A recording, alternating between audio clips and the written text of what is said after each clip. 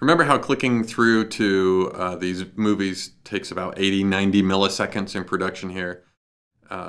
We have prefetching, so you don't feel it as much, but still, this we're waiting 100 milliseconds for this to come back. So there's still a chance that the user is clicking very quickly before this thing has finished prefetching, and it can slow down the UI a little bit. So in addition to prefetching, or as a totally separate way of making things faster, we can take advantage of cache control. It's a part of the HTTP protocol. I just said protocol twice, right? HTTP protocol. Maybe that's easier to say than HTTP. HTTP protocol.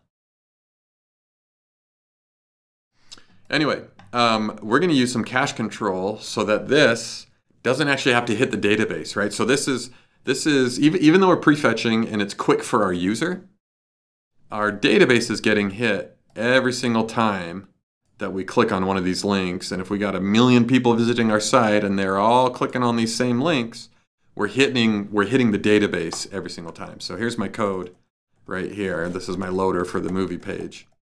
I'm saying, hey, go select movies where the ID is whatever for my params, and then return it. So every click is calling my database. So maybe I want to try to save some database resources, or maybe I just want to make this faster for everybody.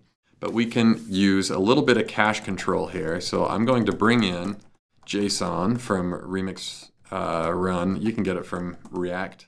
You can get it from any of the packages. You can get it from Cloudflare as well. But anyway, I'm going to just get it from React. And then I can say JSON. Let me get over to my local one. And then the second argument, if you don't return JSON out of your loaders, Remix is essentially wrapping it in a JSON, so it serializes it. So now I'm going to switch this up, and I'm going to say, all right, here's my headers. Oh, it already knows what I want. Yep, sure. So this is cache control for 3,600 seconds. So what is that? 3,600 divided by 60. It's a minute. I should know that. No, I don't care. I'm so bad at it. 5 minutes.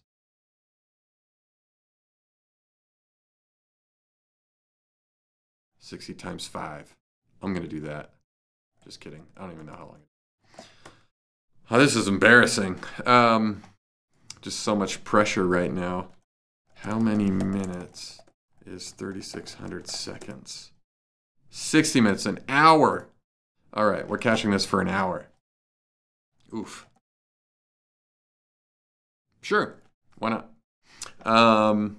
So now, if we come over here, check this out. I can click on Noose. That first time it loaded it, took 19 milliseconds. This is local, so it's crazy fast. And now if I click on it again, or just hover it, right? Notice that it comes from the disk cache. It's hard to read that. All right, just believe me. Disk cache. So it came from the disk cache because last time we did this, here I'll click on a different one. Oh, yikes, Tarzan and the Leopard Woman. This JSON thing right here, look at this. In the response headers, we said cache control, max age 3,600 public. We said cache this for an hour.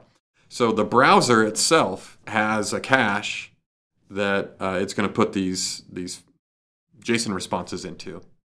And so not only do we get it from the prefetch cache when we move forward, but now when we hover this and do our prefetch from before, it's coming from just the disk cache.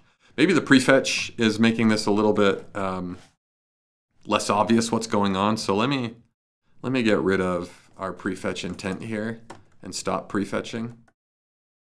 And then I hover this, so now we're still prefetching that image too, and that makes it seem confusing as well. So let's not do either of those things. Okay, there's no more prefetching. Let's make this thing super clear. What's going on?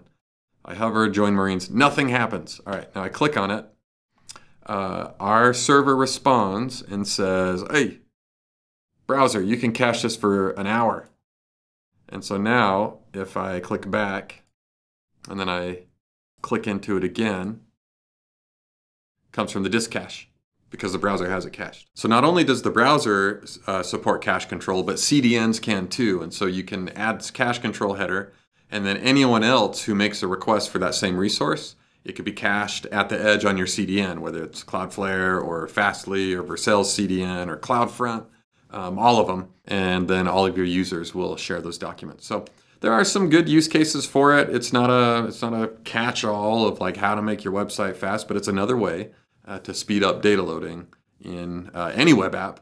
And in Remix, this is where you do it, inside of the loaders with the JSON helper.